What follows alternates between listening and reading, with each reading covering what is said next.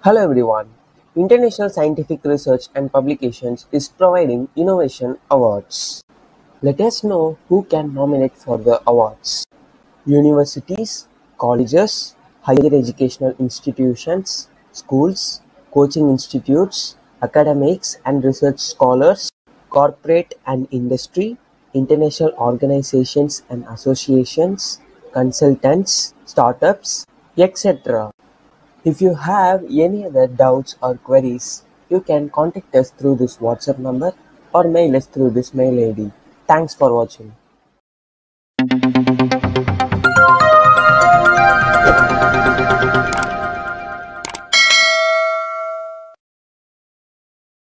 Academy.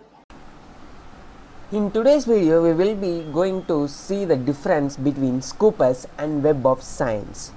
Do you know what are Scopus and Web of Science?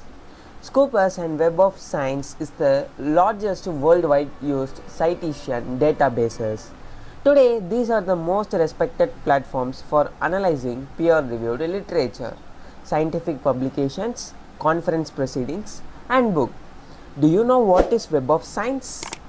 The Scientometric Web of Science (WOS) database consists of over 33,000 publications. WOS contains search data filters as title, publication name, year published, author, document type, and more. A variety of sorting options allows browsing through large volumes of data fast.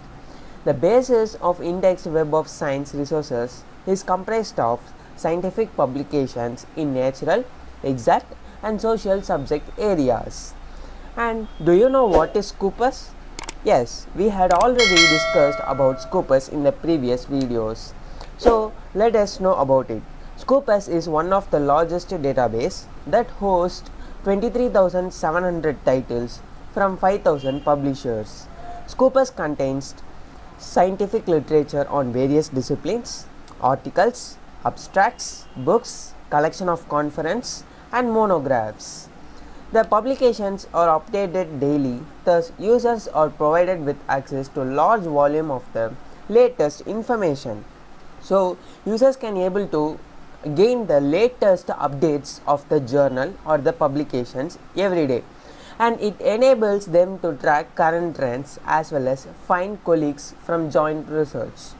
Scopus has special tools that allow the researcher to go further into the field of research, data analysis, and monitoring link usage frequency.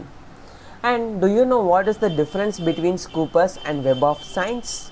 WOS and Scopus share a lot of common features. Nevertheless, these databases have a couple of significant differences. For instance, the Web of Science database allows deeper search of published papers dating back to 1900, whereas Scopus covers more modern materials. Besides, the topic of research is also important. While Web of Science collects information on the natural, technical and social sciences, Scopus also has a widely variety of publications in the humanity field, although neither of them is considered to be specialized. So, which is better, Scopus or Web of Science? Let me discuss about it. When comparing the use of Web of Science and Scopus in academic papers, there is no definite answer regarding which database is better. Most users agree that these platforms complement each other. Scopus offers a more extensive list of modern resources. An additional advantage of Scopus in the implementation of an independent sourcing system. Moreover, its interface is often considered more user-friendly. Web of Science, on the other hand, provides the most in-depth citation by source. Another advantage of using WOS is the availability of large volume of scientific literature published in the past. Both systems subdivide sources into quartiles according to the citation level. Based on the indicator, you can access their quality. All in all, both platforms are equally efficient, so they offer the functionality that allows the user to achieve the assigned tasks without difficulties. The specific choice directly depends on the goals pursued by the researcher. So from this we can able to understand that Web of Science has a greater depth of scientific citations, while Scopus focuses on more modern sources because its database was found later and the Scopus is younger. And let us know how Web of Science is different from Scopus database. Both databases are used by subscription and both have research functions. The difference between these two is that clarivative analytics is more selective and more demanding from the material its index. The Scopus is more inclusive and contain more types of material and therefore it is less selective. Here is a small comparison about Scopus and Web of Science till the year 2020. So Scopus has 25,100 active indexed journals and 14,558 inactive journals. Web of Science has 21,100 indexed active journals and it has no inactive journals.